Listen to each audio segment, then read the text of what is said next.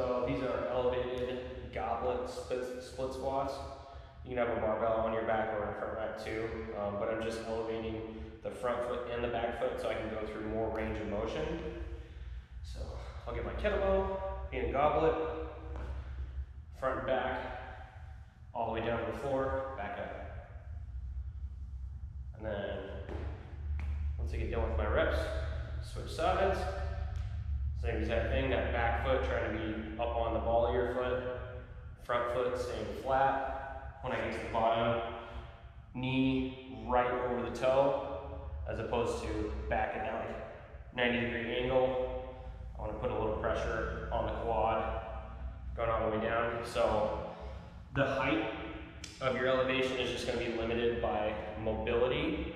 So if you have good mobility and you can go through more range of motion, stack up plates a little bit higher, and still be able to go all the way down to knee to the ground.